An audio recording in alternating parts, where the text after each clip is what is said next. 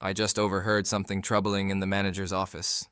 It sounds like the company is planning layoffs and some of our teammates might be on the list.